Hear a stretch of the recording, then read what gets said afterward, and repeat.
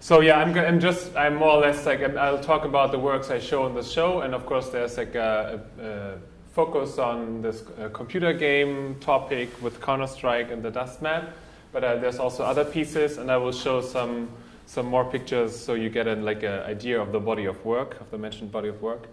I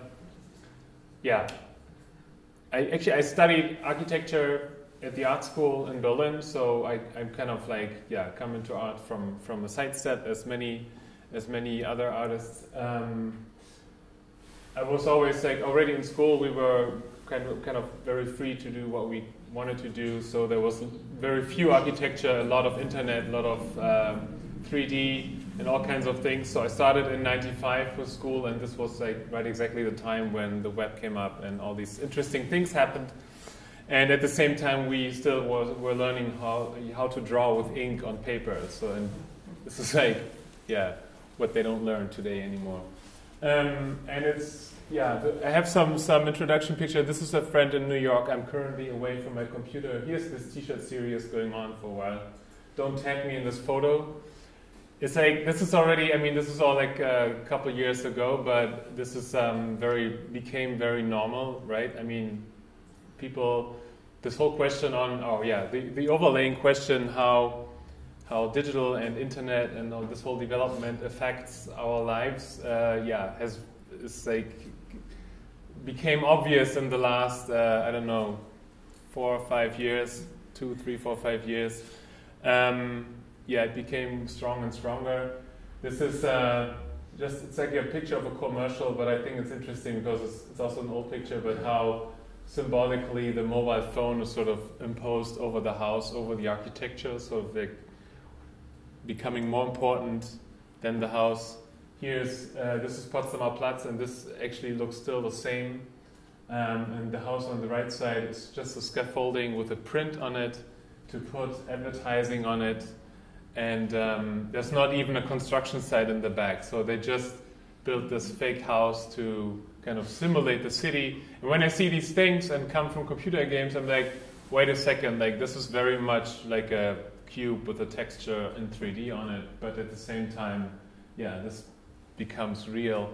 So it's a lot about, I'm gonna go quickly through these projects, the well-known ones, or iconic projects. This is Google Maps. You all know this. When you go to Google Maps, you can search for things, and the search results will be placed on the map of your city.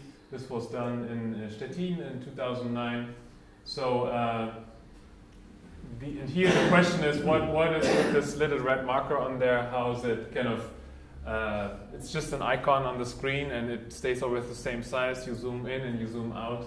But at the same time, it casts a shadow on the satellite picture, and the more you zoom in, the more you have the feeling this little icon becomes part of the city. So, and I was posing that question: so where is this icon, or what would it be like to merge this into real life? This was done in Taiwan, Taipei, a couple years ago, but also in France, in Arles, during the photo festival.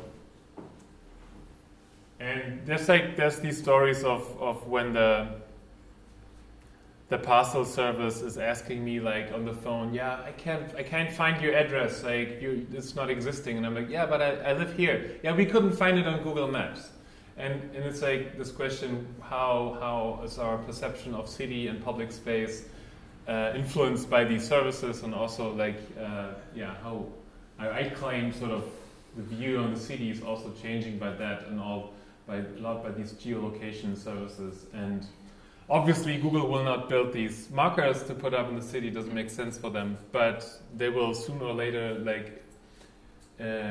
become also part of the advertising billboard, interactive billboard system, I'm pretty sure, because they have all the information about all of us, and targeted marketing is on the internet, works very well, and this is like the next step, the Minority Report idea of like bringing this, or older idea, bringing this into the city. So there's something going on here. And this is one of the very classic examples how I take certain elements or situations from digital space, online space, and kind of reintroduce them in physical space. So here is another game project. This is World of Warcraft, and what's interesting is there's a big group of players. They all play from their home computer or over internet, and they solve a quest together, and they just killed this big blue dragon in the back. And it took them maybe like a whole weekend, so it's not just like, oh, little kids game, whatever. It's really, for them, they need to have certain skills, they need to coordinate. It's really like a socially very strong group. And at the end, they take a picture for remembrance, right? Like, it's like when you go with a group, with school or whatever, like for holidays, you take a picture for remembrance, because it's really important for them. So it's, so a lot about these questions, how important which platform, which reality is for you, and so these kind of things become inherently part of our life, or for these people playing this. So I've done quite often this workshop called WOW. So the idea is that we build our real names, and then these names get mounted on a plastic strip, and we walk our names, each other on this pole in public space, as if we were in a multiplayer online game. So you can, of course, you can ask yourself, like, yeah, there's a lot play in gaming, not gaming, but like role-playing going on already, right? I mean, is life something like a massively multiplayer online game? And at the same time, it also questions this whole development of how online, I mean, 10 years ago, there was no reason to leave my name online, or maybe 15 years ago. It already started, I guess, 10 years ago. But today, when you can't be found by name online, you're already suspect. I think one of the last Amok runs in the US, he was not on Facebook. So, and there's like, oh yeah, well, this person was not on Facebook. So you're already a suspect when you're not on Facebook. And like in 2002, 3, there was no, like, you had avatar names and that's it. So why would you put your real name? So there's a whole very fast development. And at the same time, when I walk down the street, I mean, I can talk to people and get a conversation, maybe can ask for a name, but there's certain rules which apply, like in public space, or what we learned, how it's different in different cultural circles. But this is a very different development, or the fast development of the web is right. I mean, you don't strip naked on the street, but people strip naked on the internet, like this, like on chat roulette or whatever. So there's something, something going on there, and this has a lot to do with privacy and how we are perceived. And I don't know, Google Glasses are coming, so the name floating thing is sort of. Could be next year, maybe. And at the same time, this is very common for a lot of computer games. So it's like a classic interface element. And I did this here in South Korea, in Seoul, and in many different countries. So it's very interesting to see the different reactions. Over there, it was people were like super shouting the name super loud in the street. It was a student neighborhood. When you do such a thing in Berlin, it's like, whatever, artist project, they don't care. I don't know what it would be like here, but this is like, now we come to the whole topic, which is here in the front. It's all about this computer game Counter-Strike, and this very special, one map of the computer game called Dust, a very early map in this game. First, we start with these pair of glasses. So there's a little shelf over here, and there's this postcard, which is a little DIY set. So everybody can go there, grab a card, and then you can cut these pair of glasses, and you take, right? I mean, it's all about this first-person shooter games, and it all started with like Wolfenstein. There's like this whole history of 3D games, and there's of course important ones, but they have all in common that there's like this arm and the weapon like in the screen in the front, and when you play the game, this is like the transition, like this is like a simulation, or I'm reaching in virtual space, right? It's me, like this is my arm in there. So it's sort of, this concept became very like, nobody's questioning this, because when you sit in front of a computer, like you don't think this is your arm, but it's just like a symbolic gesture. But at the same time, yeah, this is like standard for all the games. And in here, like back in 2001, this was just like it's just an image. Today, there's like a lot of animation with the arm and the weapon in front. But what would it be like to take this view, right, on your eyes in the city or in your like everyday life? And how's that, like the connection as a gamer when you play online, when you play games, when you turn around, talk to people? So it's like this question. Yeah, and there's like different installations in different shows, and it's always, of course, I got these emails from different people, also from kids, like, yeah, I did everything with the glasses, but it's all blurred, it doesn't work for me. So yeah, and of course it's like, it's too close to your eyes that it would actually really work. But so therefore we have a mirror and you can perceive yourself like as a gaming person or not, and also question this whole violence topic, like what are you doing in there, or is it like violent or not? So yeah, this is also possible to see from both sides. And there's many picture galleries of people, and also people you might know wearing these glasses. And the whole Dust project is so it's all about this map. The interesting part is, for me, I mean, this whole space architectural concept could be also transferred to other gaming maps, but it's like a personal choice, because this is like one of the last games I really played. Also for the first-person shooters, it was kind of like an important game, because it was a modification of the game Half-Life, and it had some new rule sets in there and gaming mechanisms, which made it very, very popular like 10 years ago. And there's still people playing this. And what is interesting, that when you play this game, you need to know the space super well to survive in there, to achieve like the goal of the game. And you end up knowing the space better than actually like when I go to the airport, and also the airports I know, like you always get lost, or I mean, we are trained as humans to remember space and to like have these evolutionary skills, of course. But here it's like, and when I come to Ljubljana, I also know how to get downtown in the city, and I know the space of the gallery and etc. And then you can pose this question: how many people have seen the Dragon Bridge, like been there? How many people have been in Berlin or in Times Square or Kaaba and Mecca? And how many people have been in this space here? And a lot of people have been in here. And when you go back after 10 years, you know exactly what is behind the door, or what is behind this and this crate. And so it becomes part of like what I claim is cultural heritage, which should be kind of exists, or I come to this in a second. So also what you can see, that this is pictures from the internet. So these kids are just reenacting things what you could do in the game, but it doesn't really make sense for some whatever SEALs team. Or also this is the map from above. It's compared to games today, it's a pretty small space. It's not very big. Also that's why you're able to remember it very well.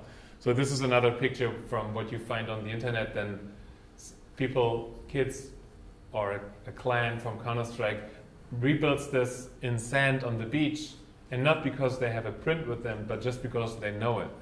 And I think this whole this whole strand of work, what I'm doing with like taking objects and gestures from digital and move them in physical space and discuss these kind of merging worlds we have today. The gaming community is very early in this. They understood this like at the first moment, because for them it's like, it's like the most important space, and they spend so much time there. So they started very early pulling these things out and reenacting this. And today, of course, there's like every second commercial has like flying angry birds and stuff. So, but I don't know, like 5-7 years ago, this was all still sort of separate, and these places, you're like doing the view. So I claim that I want to build this whole map as a 1-to-1 scale, real life sculpture / museum. So it's going to be 100 by 110 meter and something like 15 meters in elevation. And it's going to take a lot of time to achieve this. It's like it's like to claim to make this.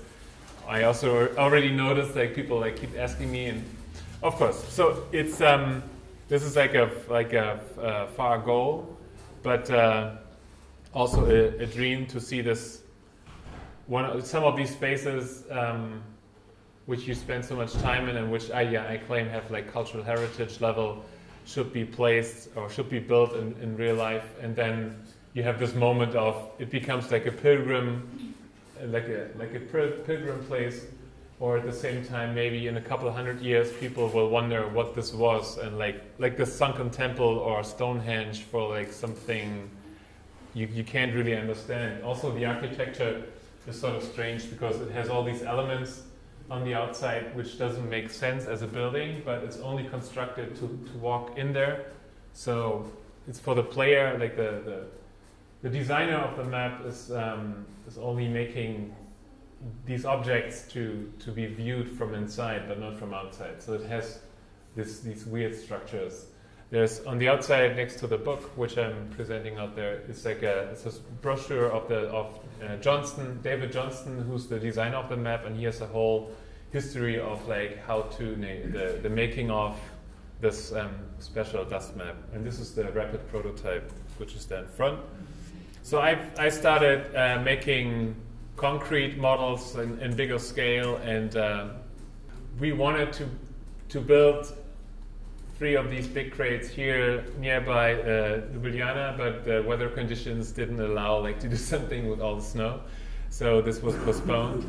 But there's some images, for example. So yeah, a stack of crate, as I said, for me is like a Stonehenge in that sense for the gaming community. And the plan is to make these excerpts from the gaming map in different parts of the world. So maybe also the whole gaming map is sort of scattered over the world. This is also a more new concept in here. Most recently, I just came back last week from Paris, where I had curated a show and also did a new show concept. So that's why I'm also showing the speed show, which is called Offline Art. And the idea is to take net art, take it offline, and put it on a Wi-Fi router, and the Wi-Fi router is broadcasting the piece only locally. So it's like the piece is actually on a USB drive on this machine, and then each machine is dedicated for one artist, and then you go to your mobile phone and to your networks, and it will list up all the names of the artists, and you need to connect to the network to see then one piece in the browser. And that's all what you can see in the browser. This is like the whole network is just a piece. So this is sort of it's again like an experiment on how to take digital art and watch it in a different format. The show was very much like this. Interestingly, like, because I mean, often you go to places, even whatever public places. When I travel, you see I look at the phone all the time actually, but also people go to cultural events and still look at their phone because the Facebook stream is more interesting than the concert or whatever happens over there. Here you went to the show and people were supposed to look at their phones, so it was sort of like a very introverted show, but at the same time also it works very well in that sense that you watch this on your private device and then you walk away and of course, like some of the pieces are online, other pieces weren't online, so it's really like you need to be in this place to see it. And Olja Lialina gave a pretty good opening speech that night talking about this whole topic. So this is like a brand new thing.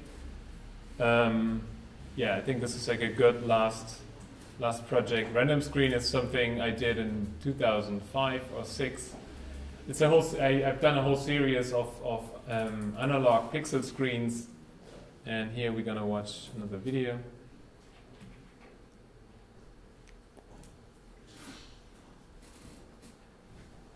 So there's been a lot of pixel art, and when people see this in the show, like, oh yeah, I know this, like, let's see the next piece. But then there's like the backside of the piece, which is interesting which is important to see, which we will see in a second. So each pixel is actually run by a T-candle light And on top of this tea candle light is like a beer can, which is like modified to a fan, and it's spinning by the raising heat of the candle, it's like a very classic Christmas thing, right? But in the front, it's just pixel going on and off. So it has like these both sides of like being very digital from what we understand or what we think is digital language, pixels, and at the same time on the back you have fire, which is one of the very basic old elements. And that's a good example of these two sides. I like to look projects from what I like to look projects at, and how to, for example here then it shows that you stand there and it's like the technician from the next piece, and they keep asking me like, but how do you control all these little motors in there? I'm like, there are no motors in there. Like, it's really hard to understand like in the field, or like when we have so much technology around us, and there's certain language how technology looks like, and then you cannot like disconnect it anymore. It's like, this has to be digital. Like, so this is like it's a very good explanation on what I like to work on. And that's the website, and also the end of my talk. And we have Q&A would be great.